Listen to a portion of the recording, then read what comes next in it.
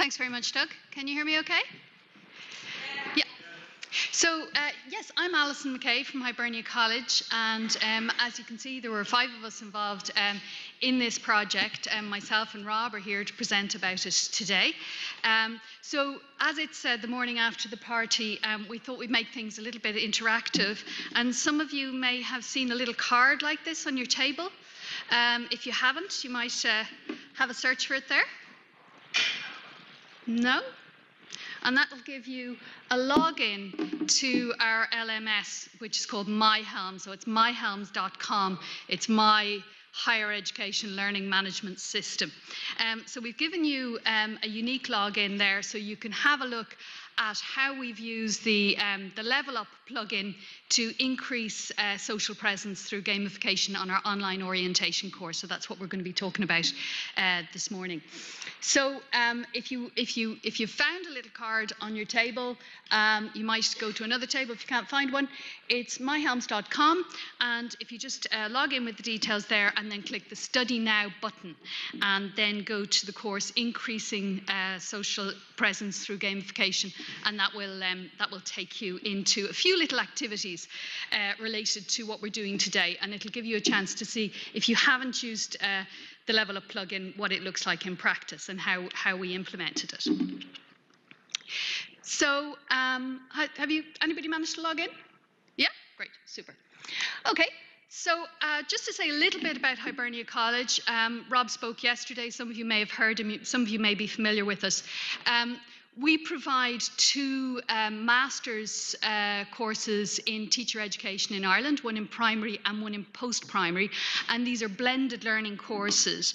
They're delivered 55% face-to-face and 45% online.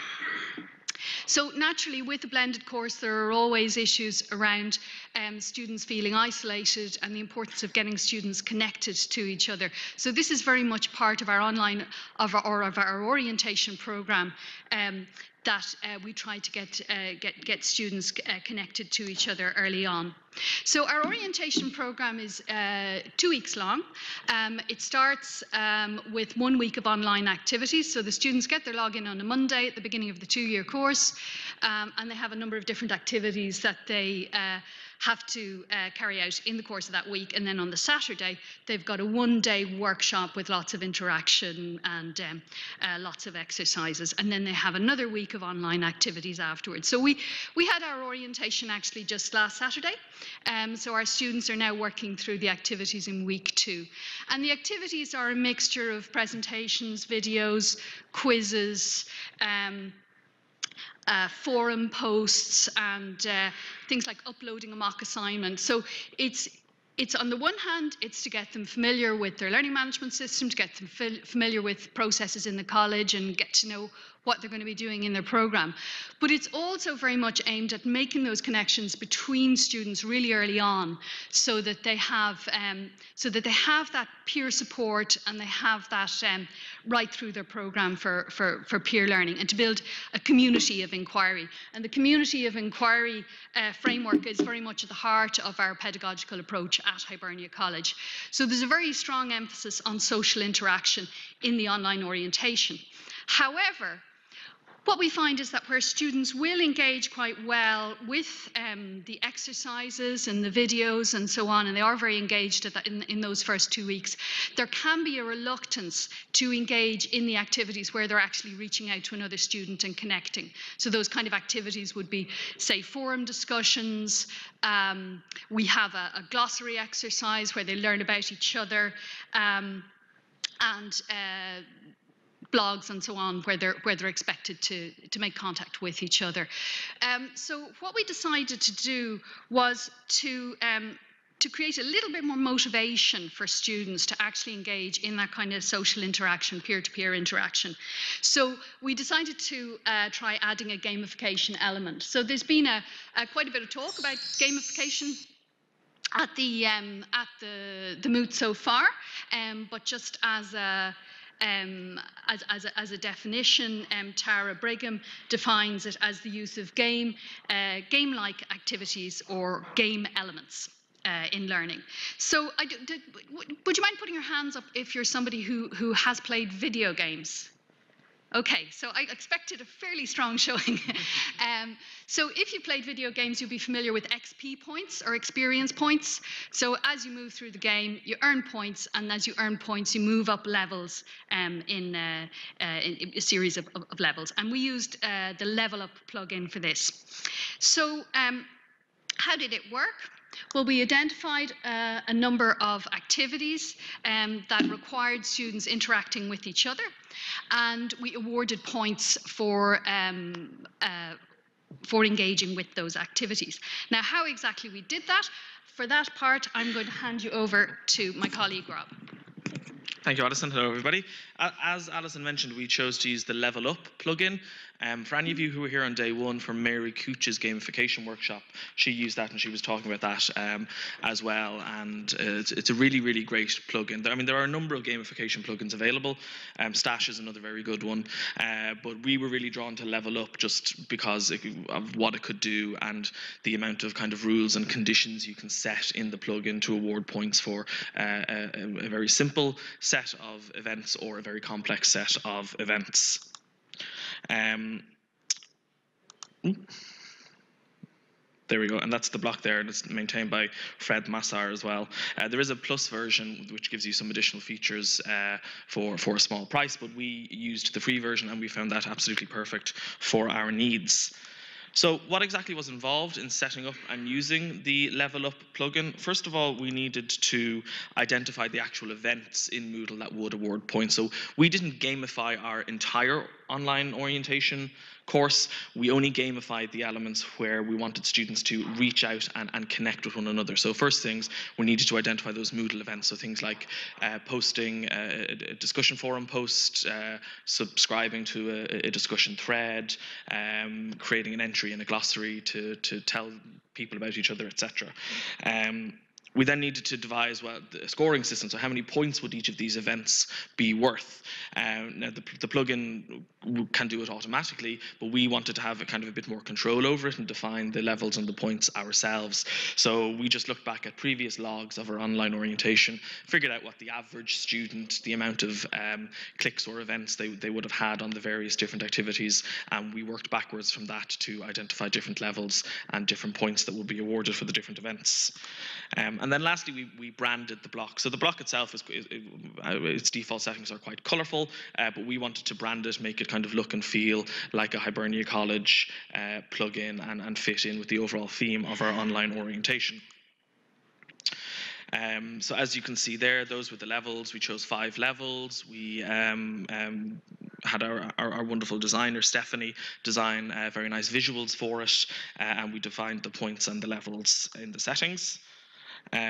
We also then devised the course rules, so the different conditions that would award students points. And here's where the plugin can get really, really powerful, and you can start putting in some very complex sets of conditions if you wanted to. But we kept it quite simple, and we just kind of chose some of the main events associated with forums and glossaries and so on. And then, as I say, this was the branding that we did. So the default settings are already quite colourful and quite interesting, but we wanted them to fit our own theme and our own look and feel.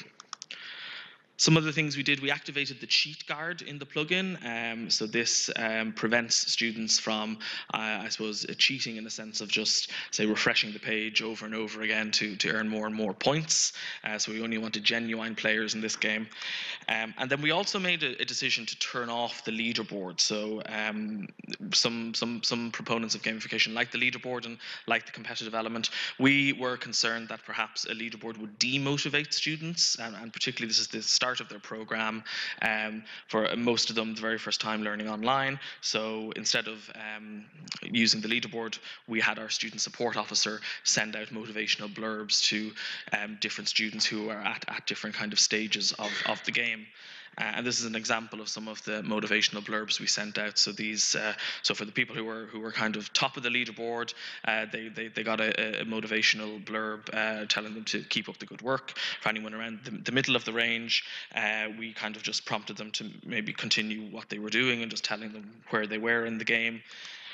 Then the kind of the low and the non-earners got kind of a bit more robust motivation, and were, you know, they were encouraged to reach out for help if they needed it, if they were having any difficulty, and we linked to the on-site orientation day as well. And then the blurb for the non-earners was quite similar as well. So I'll hand you back over to Alison. Thanks very much, Rob. So after the orientation, we did some analysis then of how the impact of the tools. So we did quantitative and qualitative analysis. So in our programs, we have 2 intakes per year. We have a spring intake and an autumn intake. So we had a look at the engagement with those activities where there was peer-to-peer interaction in the September 18, which was just passed, where we did it, and with previous cohorts. And as you can see there was about a 50% increase in engagement in those activities, which was very positive. You'll see that April 18 is a bit of a blip. It went down quite a lot, and that was because the orientation programme was released late to students. So we're hoping that will be a one-off. And as our students are just about to finish up, we'll be going back now and looking at the spring 19 and seeing how they got on with it and how the trend developed. But certainly very encouraging initially. So looking at the qualitative data. So we put 2 new questions. We survey our students every year before and after their orientation, and the questions stay the same every cohort, so it allows us to get a good sense of development. But we added 2 questions this time, specifically related to the gamification tool. And the first was a Likert scale question, presence of the connect, earn and learn, connect, learn and earn block. So we called it the theme for the orientation was connect and learn.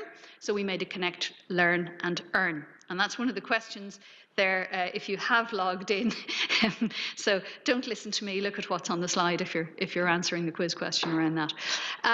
So as you can see, people agreed with that. It was about 84% strongly agreed or agreed that it motivated them. We also put in an open question. What are your thoughts on the block? And that was overwhelmingly positive. The main sentiment that arose was motivation. You kind of see, if you look there, we get motivated, motivating, motivate. So there was a lot of talk about motivation. So it was largely very positive, the feedback, and I'd just like to give you a couple of examples. So I found it to be a good motivational tool, and as both a shy and mature student, I felt it aided me in pushing me out of my comfort zone, and that was exactly what it was that we were trying to achieve. And this student says, it gave a sense of achievement and helped them to interact with their fellow students. And this last one as well I thought was quite interesting, where they say, it encouraged me to communicate with people before the on-site orientation day, which I probably would not otherwise have done. This helped me to make friends on the day, as I had already communicated with them. So we were very, very happy with these results. So there was a small minority that were not as positive about it. They felt maybe that it was a little bit childish. So here's just an example. I didn't particularly enjoy it, as I felt I was being forced to respond to someone just to earn points or go up a level. I'm not one for responding to things or getting involved in a discussion unless I feel I have something important to say, which I thought was quite an interesting point. There was talking a little bit yesterday about lurkers. I think it was Stephen Bruce was talking about lurkers, and I think, you know, sometimes there's a motivation behind somebody not actually wanting to contribute, that it is reasoned. So where do we go from here? What we'll be looking at next is our April 19 intake, and also what we're going to do this time around is we want to look a little bit deeper into why it motivated students. So we're going to have some focus groups with our April 19 students to dig a little bit deeper into that. So that's it. Rob has been looking at the results to see who's been engaging, and yeah, we have quite a few people up at level 2, level 3, level 4. But our top 3 earners in today's session are login 27, whoever that is, with 575 points. login 25 with 950 points, whoever that is. But the person in top place with the whopping 1,700 points is login 19, who has well exceeded level 5. So congratulations, whoever's using login 19.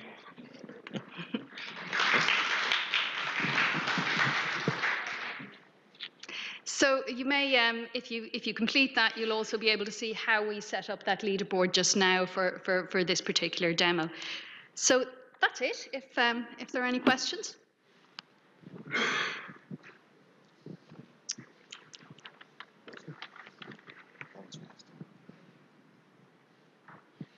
I'm interested in how you're going to accommodate those who don't particularly like that sort of approach. I mean, I suppose you're saying it's more, most students are positive about it, but I think it's interesting how we tailor sort of that to those who don't really want to participate. Yeah, well, it is entirely voluntary. So yeah, there isn't any penalty for not getting involved. Yeah.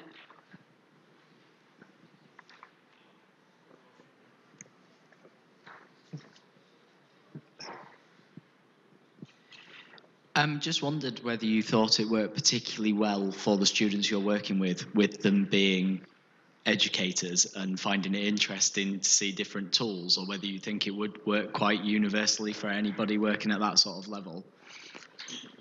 I think that could have been a contributing factor, possibly. I mean, these were coming on board to start training as primary and post-primary teachers, so they may have had an interest anyway in these kinds of tools and this way of learning. I think that's certainly possible, yeah. And I suppose anything that we introduce, we're always introducing it with an eye to modelling best practice and, you know, letting them see what's out there as possibilities for educators. Yeah. I think using it as a tool to get them to engage peer-to-peer is fantastic. It's such a great idea. So yeah, thank you. Thanks.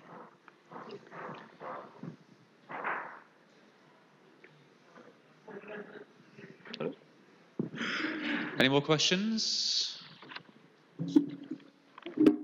Going once, going twice. Okay, well, thank you very much to you, Alison and Rob.